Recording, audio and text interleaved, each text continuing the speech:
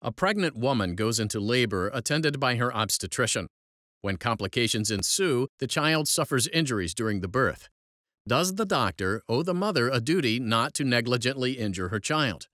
The defendant doctor argued he didn't in Burgess v. Superior Court. Narendra Gupta was an obstetrician, and Julia Burgess was his patient. When Burgess went into labor, she was admitted to the hospital under Gupta's care. Complications required Burgess to undergo a cesarean section, and she was placed under general anesthesia. Her baby, Joseph, was deprived of oxygen before his delivery and suffered permanent brain and nervous system damage allegedly as a result.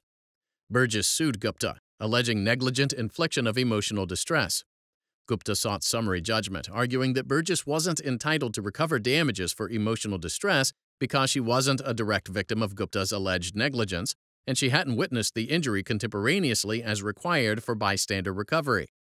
The trial court granted summary judgment for Gupta. The appellate court reversed. The California Supreme Court granted review.